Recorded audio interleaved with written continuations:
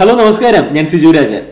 ഇന്ന് ഈ വീഡിയോയിലൂടെ ഒരു ബിസിനസ്സിനായിട്ട് ഉൽപ്പന്നം ചൂസ് ചെയ്യുന്ന സമയത്ത്, പ്രോഡക്റ്റ് ചൂസ് ചെയ്യുന്ന സമയത്ത് വളരെ പ്രധാനമായിട്ട് ശ്രദ്ധിക്കേണ്ട 5 കാര്യങ്ങളെ കുറിച്ചിട്ടാണ് ഞാൻ പറയാൻ പോകുന്നത്. അതിനു മുമ്പായിട്ട് നിങ്ങൾക്ക് ബിസിനസ് ചെയ്യാനായിട്ടുള്ള താല്പര്യമുണ്ട്, ആഗ്രഹമുണ്ട്, ഇൻട്രസ്റ്റ് ഉണ്ട്. പക്ഷേ നിങ്ങൾക്ക് ബിസിനസ് ചെയ്യാനായിട്ടുള്ള അഭിരുചിയുണ്ടോ, ആപ്റ്റിറ്റ്യൂഡ് ഉണ്ടോ? ഇത്തരത്തിൽ ബിസിനസ് ചെയ്യാനായിട്ട് ആപ്റ്റിറ്റ്യൂഡ് ഉണ്ടോ എന്ന് കണ്ടുപിടിക്കാനായിട്ട് സഹായിക്കുന്ന 5 ചോദ്യങ്ങൾ അടങ്ങിയ ഒരു വീഡിയോ ഞാൻ ഇതിനു മുമ്പ് ചെയ്തിരുന്നു. ആ വീഡിയോയുടെ ലിങ്ക് ഞാൻ ഇതിന്റെ ഡിസ്ക്രിപ്ഷൻ ബോക്സിൽ കൊടുക്കാം. അപ്പോൾ ആ വീഡിയോ കണ്ടതിന് ശേഷം ഈ വീഡിയോ കാണാം. കാരണം ആ വീഡിയോയുടെ കണ്ടിന്യൂഷൻ ആണ് ഈ വീഡിയോ എന്ന് പറയുന്നത്. വൺസ് നിങ്ങൾക്ക് ഒരു ബിസിനസ് ചെയ്യാനായിട്ടുള്ള ആഗ്രഹം ഉണ്ടായി, നിങ്ങൾക്ക് ആ ബിസിനസ് ചെയ്യാനായിട്ടുള്ള ഒരു ആപ്റ്റിറ്റ്യൂഡ് ഉണ്ട്, അതിന്റെ അടുത്ത സ്റ്റേജ് എന്ന് പറയുന്നത് ആ ബിസിനസിനെ കുറിച്ച് ആലോചിച്ച് തുടങ്ങുക എന്നുള്ളതാണ്. അതായത് ഏത് ഉൽപ്പന്നമാണ് ബിസിനസ് ചെയ്യേണ്ടത് എന്നതിനെ കുറിച്ചിട്ടുള്ള ഒരു ഡിസിഷൻ എടുക്കുക എന്നുള്ളതാണ്. അത്തരത്തിൽ ഉൽപ്പന്നം ചൂസ് ചെയ്യുന്ന സമയത്ത് വളരെ ഇമ്പോർട്ടന്റ് ആയിട്ട് ശ്രദ്ധിക്കേണ്ട 5 കാര്യങ്ങളെ കുറിച്ചിട്ടാണ് ഞാൻ ഇന്ന് ഈ വീഡിയോയിലൂടെ പറയാൻ പോകുന്നത്. ഒരു കാര്യം ശ്രദ്ധിക്കുക, ഞാൻ പറയാൻ പോകുന്നത് ചെറിയ രീതിയിൽ ഒരു വളരെ കുറഞ്ഞ മുതൽ മുടക്കിൽ ബിസിനസ് ചെയ്യാൻ ആഗ്രഹിക്കുന്നവർക്ക് വേണ്ടിയിട്ടാണ്. വലിയ ലാർജ് സ്കെയിൽ ആയിട്ട് ഒരു മാനുഫാക്ചറിങ് യൂണിറ്റ് തുടങ്ങണമെന്ന് ആഗ്രഹിക്കുന്ന ആൾക്കാർക്ക് വേണ്ടിയിട്ടുള്ളതല്ല. വളരെ ചെറിയ രീതിയിൽ ഒന്നില്ലെങ്കിൽ വീട്ടിൽ അല്ലെങ്കിൽ ചെറിയൊരു ഷോപ്പ് എടുത്തിട്ട് ചെറിയൊരു യൂണിറ്റ് തുടങ്ങിയിട്ട് വളരെ ചുരുങ്ങിയ മുതൽ മുടക്കിൽ ബിസിനസ് ചെയ്ത് മുന്നോട്ട് പോകണം, വളരണം എന്ന് ആഗ്രഹിക്കുന്നവർക്ക് വേണ്ടിയിട്ടാണ് ഈ വീഡിയോ. ബിസിനസ്സിനായിട്ടുള്ള ഉൽപ്പന്നം ചൂസ് ചെയ്യുന്ന സമയത്ത് ശ്രദ്ധിക്കേണ്ട ആദ്യത്തെ പ്രധാനപ്പെട്ട കാര്യം, നിങ്ങൾക്ക് ഏറ്റവും കൂടുതൽ പരിചയമുള്ള, ഒരുപക്ഷെ നിങ്ങൾ ജോലി ചെയ്ത് പരിചയിച്ചാവാം, അതല്ലെങ്കിൽ നിങ്ങൾക്ക് ഏറ്റവും കൂടുതൽ അറിയുന്നതാവാം, അത്തരം മേഖലയിൽ നിന്ന് ഒരു പ്രോഡക്റ്റ് ചൂസ് ചെയ്യുക അല്ലെങ്കിൽ സർവീസ് ചൂസ് ചെയ്തിട്ട് ബിസിനസ് തുടങ്ങുക. നിങ്ങൾക്ക് അതിലൊരു എക്സ്പെർട്ടൈസ്ഡ് ആയിട്ടുള്ള നോളേജ് വേണം. അല്ലാത്ത പക്ഷം നിങ്ങൾക്ക് ഒട്ടും അറിയാത്തൊരു മേഖലയിലെ പ്രോഡക്റ്റ് യൂസ് ചെയ്തിട്ടാണ് നിങ്ങൾ ബിസിനസ് ചെയ്യുന്നതെങ്കിൽ നിങ്ങൾക്ക് തുടക്കത്തിൽ തന്നെ ഒരുപാട് ചെലവ് വരുന്നതാണ്. കാരണം ഇത് അറിയുന്ന ആൾക്കാരെ നിങ്ങൾ ജോലിക്ക് എടുക്കണം, ഇത് അറിയുന്ന ആൾക്കാർക്ക് നിങ്ങൾ ശമ്പളം കൊടുക്കണം. അത്തരത്തിൽ തുടക്കത്തിൽ തന്നെ ഒരുപാട്, ഇൻ കേസ് അവര് ജോലി പകുതി വഴിയിൽ വെച്ച് നിർത്തിയിട്ട് പോയി കഴിഞ്ഞാൽ ആ ബിസിനസ് അവിടെ വെച്ച് നിൽക്കുകയാണ്. അപ്പോൾ ഒറ്റയ്ക്കാണെങ്കിലും ആ ഉൽപ്പന്നം ഉണ്ടാക്കാനും ആ ഉൽപ്പന്നം മാർക്കറ്റ് ചെയ്യാനും ആ ഉൽപ്പന്നം വിൽക്കാനും നിങ്ങൾക്ക് കഴിയുമെന്ന് കോൺഫിഡൻസ് ഉള്ള ഒരു ഉൽപ്പന്നം എടുത്തിട്ടാണ് നിങ്ങൾ ആദ്യം ബിസിനസ് ചെയ്യേണ്ടത്. തുടക്കമാണ്. തുടക്കത്തിൽ തന്നെ വലിയ രീതിയിലുള്ള റിസ്ക് നിങ്ങൾ എടുക്കരുത്. സോ ഇൻവെസ്റ്റ്മെന്റ് ഏറ്റവും കുറച്ചിട്ട് നിങ്ങൾക്ക് അത്യാവശ്യം ഇൻകം ജനറേറ്റ് ചെയ്യാൻ കഴിയുന്നത് പോലൊരു ഉൽപ്പന്നം നിങ്ങൾക്ക് അറിയുന്ന ഒരു മേഖലയിൽ ചൂസ് ചെയ്യുകയാണെങ്കിൽ നിങ്ങൾക്ക് അതിന്റെ ടെക്നിക്കൽ വശങ്ങളായിക്കോട്ടെ മറ്റു വശങ്ങളായിക്കോട്ടെ ഏറ്റവും കൂടുതൽ പരിചയമുള്ള ഒരു മേഖലയിലെ പ്രോഡക്റ്റ് നിങ്ങൾ ചൂസ് ചെയ്തിട്ട് ബിസിനസ് സ്റ്റാർട്ട് ചെയ്ത് വെക്കുകയാണെങ്കിൽ ഡെഫിനറ്റ്ലി നിങ്ങൾക്കൊരു കോൺഫിഡൻസ് തുടക്കത്തിൽ തന്നെ കിട്ടും. അല്ലാത്ത പക്ഷം റിസ്ക് കൂടുതലായിരിക്കും. ഞാൻ പറയുന്നത് തുടക്കക്കാരെ സംബന്ധിച്ചിടത്തോളമാണ്, ചെറിയ രീതിയിൽ ബിസിനസ് സ്റ്റാർട്ട് ചെയ്യുന്നവരെ സംബന്ധിച്ചിടത്തോളമാണ്. സോ ചെറിയ രീതിയിൽ ബിസിനസ് സ്റ്റാർട്ട് ചെയ്യുന്നവരെ നിങ്ങൾക്ക് ഏറ്റവും കൂടുതൽ അറിയുന്ന ഒരു മേഖല അല്ലെങ്കിൽ നിങ്ങൾ ജോലി ചെയ്ത് പരിചയിച്ചിട്ടുള്ള ഒരു മേഖല, അത്തരം മേഖലയിൽ നിന്നും പ്രോഡക്റ്റ് ചൂസ് ചെയ്തതിനു ശേഷം മാത്രം ബിസിനസ് സ്റ്റാർട്ട് ചെയ്യുക. ശ്രദ്ധിക്കേണ്ട രണ്ടാമത്തെ കാര്യം, always focus on the market, not on the product. എപ്പോഴും മാർക്കറ്റിൽ ഫോക്കസ് ചെയ്യുക, പ്രോഡക്റ്റിലല്ല. പറയാൻ കാരണം, നിങ്ങൾ ബിസിനസ് ചെയ്യുന്നത് എന്തിനാണ്? പൈസ ഉണ്ടാക്കാനല്ലേ, ജീവിക്കാൻ വേണ്ടിയിട്ട്. അതുകൊണ്ട് തന്നെ ജനങ്ങൾ വാങ്ങുമെന്ന് ഉറപ്പുള്ള, ജനങ്ങൾക്ക് ആവശ്യമുള്ള പ്രോഡക്റ്റ് ആയിരിക്കണം വിൽക്കേണ്ടത്, നിങ്ങൾ കൊടുക്കേണ്ടത്. 2 എക്സ്ട്രീമിലുള്ള ഉൽപ്പന്നങ്ങൾ തുടക്കത്തിൽ ചൂസ് ചെയ്യരുത്. ഒന്നാമത്തേത് ഹൈലി കോമ്പറ്റീറ്റീവ് ആയിട്ടുള്ള, എല്ലാവരുടെയും സുലഭമായിട്ട് അവൈലബിൾ ആയിട്ടുള്ള ഒരു ഉൽപ്പന്നം ചൂസ് ചെയ്യരുത്. ഒരുപക്ഷെ നിങ്ങൾക്ക് മാർക്കറ്റ് കണ്ടുപിടിക്കാൻ കുറച്ച് ബുദ്ധിമുട്ടായിരിക്കാം. രണ്ടാമത്തേത് ഒട്ടും തന്നെ കോമ്പറ്റീറ്റേഴ്സ് ഇല്ലാത്ത, നിങ്ങൾ ആദ്യമായിട്ട് ഉണ്ടാക്കുന്ന, ലോകത്തില്ലാത്ത ഒരു പ്രോഡക്റ്റ്, അത്തരം പ്രോഡക്റ്റും നിങ്ങൾ തുടക്കത്തിൽ ചൂസ് ചെയ്യരുത്. കാരണം എന്താ വെച്ച് കഴിഞ്ഞാൽ അതും ജനങ്ങളിലേക്ക് എത്തിക്കാനായിട്ട് സമയം എടുക്കാം. അതുകൊണ്ട് ജനങ്ങൾക്ക് അറിയുന്ന, ആൾക്കാർക്ക് അറിയുന്ന നിങ്ങളുടെ ലൊക്കാലിറ്റിയുടെ നീഡ് എന്താണെന്ന് മനസ്സിലാക്കിയതിനു ശേഷം ആ നീഡിനെ ഫുൾഫിൽ ചെയ്യുന്ന ഒരു പ്രോഡക്റ്റ്, അത്തരത്തിലുള്ള ഒരു പ്രോഡക്റ്റ് ആയിരിക്കണം നിങ്ങൾ ചൂസ് ചെയ്യേണ്ടത് തുടക്കത്തിൽ. കാരണം നമ്മുടെ ലക്ഷ്യം എന്ന് പറയുന്നത് തുടക്കത്തിൽ തന്നെ ഉൽപ്പന്നങ്ങൾ വിറ്റ് പോകണം, തുടക്കത്തിൽ തന്നെ കുറച്ച് പണം ഉണ്ടാക്കണം. അതിനുശേഷം നിങ്ങൾക്ക് പരീക്ഷണങ്ങളാവാം, അതിനുശേഷം നിങ്ങൾക്ക് പുതിയ ഉൽപ്പന്നങ്ങൾ ഉണ്ടാക്കാം, ലോകത്തില്ലാത്ത ഉൽപ്പന്നങ്ങൾ ഉണ്ടാക്കാം, ജനങ്ങളിലേക്ക് എത്തിക്കാം. സോ ഫസ്റ്റ് നമുക്ക് വേണ്ടത് ഒരു ബ്രാൻഡ് അവയർനെസ് ആണ്. അത് ഉണ്ടാക്കണമെങ്കിൽ ജനങ്ങൾക്ക് അറിയുന്ന ഒരു ഉൽപ്പന്നമായിരിക്കണം നിങ്ങൾ വിൽക്കേണ്ടത്. അത് നിങ്ങളുടേതായിട്ടുള്ള സ്റ്റൈലിൽ നിങ്ങൾ വിൽക്കാൻ ശ്രദ്ധിക്കുക. സോ രണ്ടാമത്തേത് എപ്പോഴും മാർക്കറ്റിനെ ഫോക്കസ് ചെയ്യുക, നിങ്ങളുടെ മാർക്കറ്റിനെ നിങ്ങൾ ഫോക്കസ് ചെയ്യുക. ഉൽപ്പന്നങ്ങളെയല്ല, നിങ്ങളുടെ ഉൽപ്പന്നങ്ങളെയല്ല. നിങ്ങൾക്ക് യുണീക്ക് ആയിട്ടുള്ള ഒരു പ്രോഡക്റ്റ് ഉണ്ട്, ലോകത്തില്ലാത്തൊരു പ്രോഡക്റ്റ് ഉണ്ട്.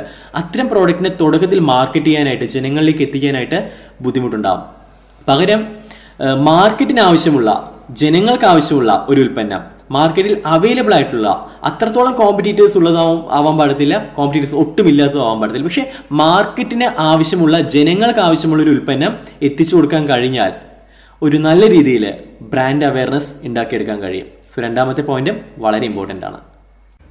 മൂന്നാമതായിട്ട് ശ്രദ്ധിക്കേണ്ട കാര്യം, നിങ്ങളുടെ ബിസിനസ് കോൺസെപ്റ്റ് ഒരുപാട് അങ്ങ് കോംപ്ലിക്കേറ്റഡ് ആക്കരുത്.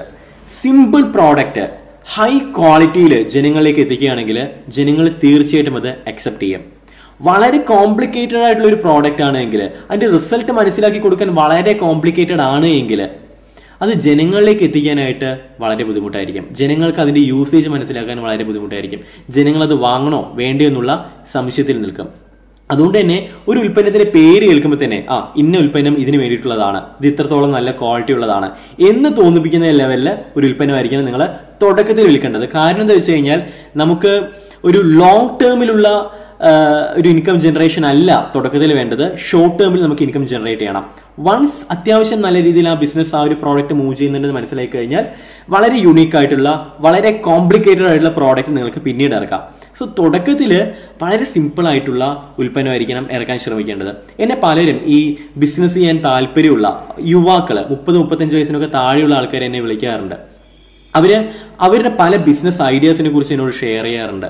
വളരെ സിമ്പിൾ കോൺസെപ്റ്റ് ആയിരിക്കും, പക്ഷേ ഉറപ്പാണ് അത് മാർക്കറ്റിൽ ഇറങ്ങിക്കഴിഞ്ഞാൽ നല്ല രീതിയിൽ തന്നെ അത് സക്സസ് ആവും എന്നുള്ള കാര്യത്തിൽ ഉറപ്പാണ്. അത്തരത്തിൽ സിമ്പിൾ ആയിട്ടുള്ള പ്രോഡക്റ്റ്, പക്ഷെ അതിന് അകത്തൊരു യുണീക്നെസ് ഉണ്ടാവും. നമുക്ക് പരിചയമുള്ള പ്രോഡക്റ്റ് തന്നെ ആയിരിക്കും, പക്ഷെ ചെറിയ മാറ്റങ്ങൾ വരുത്തിയിട്ട് അതിലൊരു യുണീക്നെസ് അവർ കൊണ്ടുവരും. അത്തരത്തിലുള്ള ഒരുപാട് പ്രോഡക്റ്റ് പലരും എന്നോട് പറയാറുണ്ട്. അത് ഫുഡ് ഐറ്റംസ് ആവാം, ടോയ്ലറ്ററീസ് ആവാം, കുട്ടികൾക്കുള്ള ഐറ്റംസ് ആവാം, മെൻസിനുള്ള ആണുങ്ങൾക്കുള്ള ഗ്രൂമിങ്ങുള്ള കാര്യങ്ങളാവാം. അത്തരത്തിൽ ഡിഫറെൻ്റ് ആയിട്ടുള്ള ഐറ്റംസ്, ഇത്തരത്തിൽ സിമ്പിൾ ആയിട്ടുള്ള ഐറ്റംസ്, പക്ഷേ അതിനകത്ത് ചെറിയൊരു യുണീക്നെസ് നിങ്ങൾ കൊണ്ടുവരാൻ കഴിഞ്ഞാൽ, ഞാൻ പറഞ്ഞ കാര്യം നിങ്ങൾക്ക് മനസ്സിലായെന്ന് വിചാരിക്കുന്നു. സിമ്പിൾ ആയിരിക്കണം ഐറ്റം, പക്ഷെ അതിനകത്തൊരു യുണീക്നെസ് കൊണ്ടുവരാൻ ശ്രമിക്കണം. അത്തരത്തിൽ കൊണ്ടുവരികയാണെങ്കിൽ ഷോർട്ട് ടേമിൽ നിങ്ങൾക്ക് ഇൻകം ജനറേറ്റ് ചെയ്യാൻ കഴിയും. വൺസ് നിങ്ങൾക്ക് ഷോർട്ട് ടേമിൽ ഇൻകം നല്ല രീതിയിൽ ജനറേറ്റ് ചെയ്യാൻ കഴിഞ്ഞാൽ, നിങ്ങൾക്ക് അത്യാവശ്യം നല്ല രീതിയിലൊരു മാർക്കറ്റ് ഷെയർ കിട്ടിക്കഴിഞ്ഞാൽ, അത്യാവശ്യം നിങ്ങളുടെ ബ്രാൻഡ് കുറച്ച് പേര് അറിയാൻ തുടങ്ങിക്കഴിഞ്ഞാൽ നിങ്ങൾക്ക് കുറച്ച് കോംപ്ലിക്കേറ്റഡ് ആയിട്ടുള്ള വളരെ യുണീക്ക് ആയിട്ടുള്ള പ്രോഡക്റ്റിലേക്ക് കടക്കാം. സോ തുടക്കത്തിൽ തന്നെ വലിയ രീതിയിലുള്ള റിസ്ക് എടുക്കരുത്. സിമ്പിൾ പ്രോഡക്റ്റ് ആയിരിക്കണം. ജനങ്ങൾക്ക് അതിന്റെ യൂസേജ് എളുപ്പത്തിൽ മനസ്സിലാക്കാൻ കഴിയുന്ന രീതിയിലുള്ള പ്രോഡക്റ്റ് ആയിരിക്കണം ഫസ്റ്റ് നിങ്ങൾ ലോഞ്ച് ചെയ്യേണ്ടത്.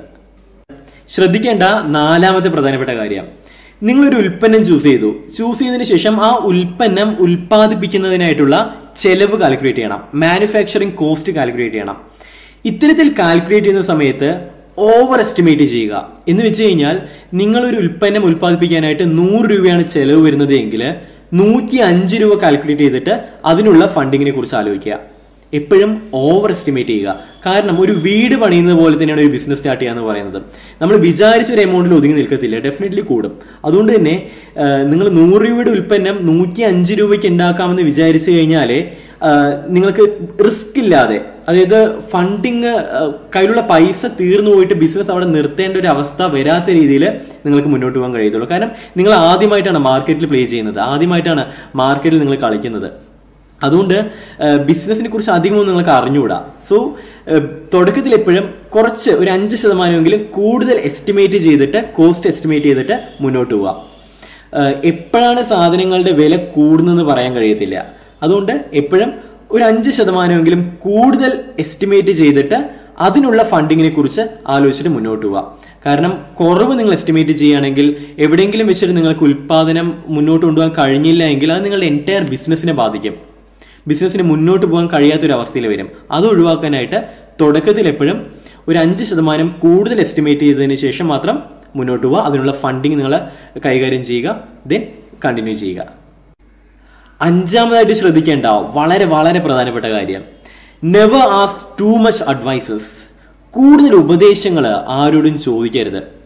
പലരുടെയും ഒരു ജീവിതം, നാട്ടിൽ കാണുന്നവരോടെല്ലാം ഉപദേശം ചോദിക്കും. എന്തെങ്കിലും ഒരു ബിസിനസ് ഐഡിയ തലയിൽ വന്നു കഴിഞ്ഞാൽ എല്ലാവരോടും കയറി ചെന്നങ്ങ് ഉപദേശം ചോദിക്കും. പലരും ഉപദേശം തരുന്നത് അവരുടെ ഓൺ എക്സ്പീരിയൻസിൽ നിന്നിട്ടാണ്, അല്ലെങ്കിൽ അവരുടെ വായിച്ച അറിവിൽ നിന്നിട്ടാണ്. ഇതൊന്നുമല്ല റിയാലിറ്റി എന്ന് പറയുന്നത്. റിയാലിറ്റി നിങ്ങൾ ഉണ്ടാക്കാൻ പോകുന്നതാ. നിങ്ങളാണ് റിയാലിറ്റി ഉണ്ടാക്കാൻ പോകുന്നത്. അതുകൊണ്ട് തന്നെ ഒരുപാട് അങ്ങ് അഡ്വൈസ് ചോദിച്ചു കഴിഞ്ഞാൽ ഒരാൾ പറയുന്ന അഭിപ്രായമായിരിക്കില്ല മറ്റൊരാൾ പറയുന്നത്, നേരെ ഓപ്പോസിറ്റ് ആയിരിക്കും. അതുകൊണ്ട് തന്നെ നിങ്ങളാകെ ഡീമോട്ടിവേറ്റ് ആവും. സോ ഒരുപാട് അഡ്വൈസസ് നിങ്ങൾ അങ്ങനെ ചോദിക്കരുത്. നിങ്ങൾക്ക് ഏറ്റവും വിശ്വാസമുള്ള 1-2 ആളുടെ അടുത്ത് മാത്രം നിങ്ങൾ അഡ്വൈസ് ചോദിച്ചിട്ട് മുന്നോട്ട് പോവുക. ബാക്കിയെല്ലാം നിങ്ങളുടെ കയ്യിലാണ്. നിങ്ങളാ ഡിസൈഡ് ചെയ്യേണ്ടത് നിങ്ങളുടെ ഫ്യൂച്ചർ എന്താണെന്നുള്ളത്. മറ്റാൾക്കാർ പറയുന്നതെല്ലാം അവരുടെ സ്വന്തം ജീവിതാനുഭവത്തിൽ നിന്നിട്ടാണ്. നിങ്ങളുടെ അനുഭവങ്ങൾ സ്വയം ഉണ്ടാക്കുക. സോ ഈ 5 കാര്യങ്ങളാണ് നിങ്ങൾ പ്രധാനമായിട്ടും ഒരു ബിസിനസ്സിലെ പ്രോഡക്റ്റ് ചൂസ് ചെയ്യുന്ന സമയത്ത് ശ്രദ്ധിക്കേണ്ടത്. ഒന്നാമത്തേത്, നിങ്ങൾക്ക് ഏറ്റവും കൂടുതൽ പരിചയമുള്ള, നിങ്ങൾക്ക് ഏറ്റവും കൂടുതൽ അറിയുന്ന ഒരു മേഖലയിൽ നിന്നുള്ള ഉൽപ്പന്നം ചൂസ് ചെയ്യുക. നിങ്ങൾക്ക് ഒട്ടും അറിയാത്തൊരു മേഖലയിൽ നിന്ന് ഉൽപ്പന്നം ചൂസ് ചെയ്ത് കഴിഞ്ഞാൽ അത്രത്തോളം ചെലവും അതിൽ വർദ്ധിക്കും.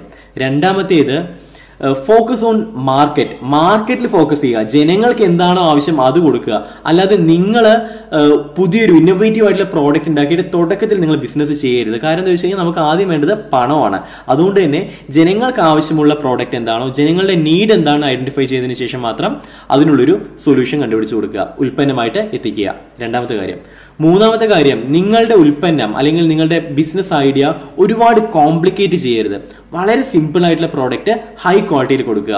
പേര് കേൾക്കുമ്പോൾ തന്നെ ആൾക്കാർക്ക് മനസ്സിലാവുന്ന രീതിയിലുള്ള പ്രോഡക്റ്റ് ആയിരിക്കണം നിങ്ങൾ. ആ പ്രോഡക്റ്റിന്റെ ഉപയോഗം തന്നെ ആ പേര് കേൾക്കുമ്പോൾ മനസ്സിലാവണം. അത്തരത്തിലുള്ള പ്രോഡക്റ്റ് ആയിരിക്കണം ജനങ്ങൾക്ക് തുടക്കത്തിൽ കൊടുക്കേണ്ടത്.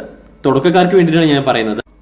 നാലാമത്തേത്, always over estimate your manufacturing cost. നിങ്ങളുടെ ഉൽപാദന ചെലവ് എപ്പോഴും ഓവർ എസ്റ്റിമേറ്റ് ചെയ്യുക. ഒരു 5% കൂടുതൽ പ്രതീക്ഷിച്ചിട്ട് അതിനുള്ള ഫണ്ടിങ് കരുതിയിട്ട് മുന്നോട്ട് പോവുക.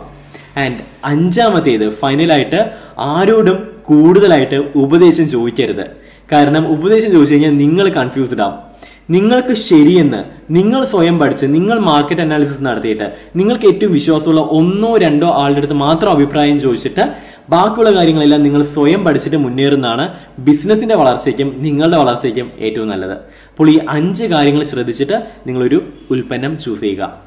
ഉൽപ്പന്നം ചൂസ് ചെയ്ത് കഴിഞ്ഞാൽ അടുത്ത സ്റ്റേജ് എന്താണ് എന്നത് അടുത്ത വീഡിയോയിൽ ഞാൻ വിശദീകരിക്കാം. Siju Rajan signing off. Good bye. ഈ വീഡിയോ നിങ്ങൾക്ക് ഇഷ്ടപ്പെടുകയാണെങ്കിൽ നിങ്ങൾ ലൈക്ക് ചെയ്യുക, ഷെയർ ചെയ്യുക, കമന്റ് ചെയ്യുക. ഒപ്പം തന്നെ നിങ്ങളുടെ സുഹൃത്തുക്കൾക്ക് ഇത് ഷെയർ ചെയ്യുക. ഈ ചാനൽ നിങ്ങൾ ഇതുവരെ സബ്സ്ക്രൈബ് ചെയ്തിട്ടില്ലെങ്കിൽ സബ്സ്ക്രൈബ് ചെയ്യുക. തൊട്ടടുത്തുള്ള ആ ബെൽ ഐക്കൺ ക്ലിക്ക് ചെയ്ത് കഴിഞ്ഞാൽ നിങ്ങൾക്ക് വീഡിയോസ് ഇടുന്നതിന്റെ നോട്ടിഫിക്കേഷൻ കൃത്യമായിട്ട് കിട്ടും.